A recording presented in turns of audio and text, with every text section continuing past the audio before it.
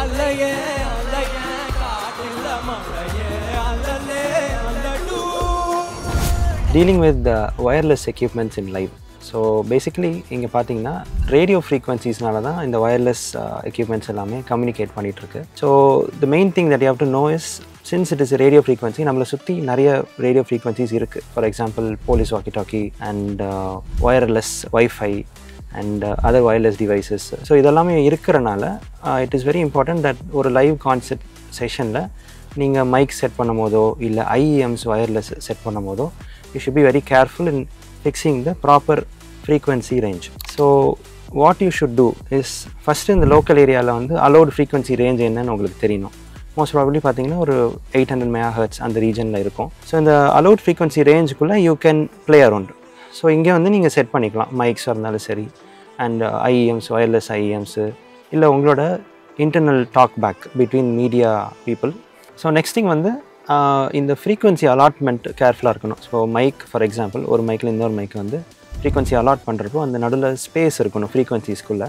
So mic 1 and mic 2 will not get interfered. இதே மாதிரி suppose other number of mikes இருந்தாலுமே அந்த spacings is very important. So interference இல்லாமல் you can have a clean input. So the next thing வந்து பார்த்திங்கன்னா line of side operation. So line of side operation basically what it மீன்ஸ்னு பார்த்தீங்கன்னா I should see so டிரான்ஸ்மிட்டர்லேருந்து ரிசீவரை நான் பார்க்குற மாதிரி இருக்கணும், அதே மாதிரி ரிசீவர்லேருந்து டிரான்ஸ்மிட்டர் பார்க்குற மாதிரி இருக்கணும். நடுவில் எந்த பேரியர்ஸ் இருக்கக்கூடாது.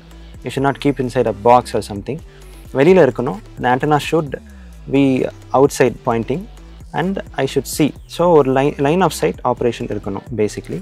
So the next important thing என்னென்னு பார்த்தீங்கன்னா you have scanning facility in transmitter. So இது பேசிக்லி எதுக்கு அப்படின்னா when you scan before you connect it அது வந்து எந்த இன்டர்ஃபியரன்ஸ் இல்லாத ஒரு சிக்னலாக it will choose and give you. It is important so that மற்ற மைக்ஸோடையோ இல்லை மற்ற இன்ஸ்ட்ருமெண்ட்ஸோடையோ ஒரு ப்ராப்ளம் இல்லாமல் இன்டர்ஃபியரன்ஸ் இல்லாமல் it will give a proper signal to you.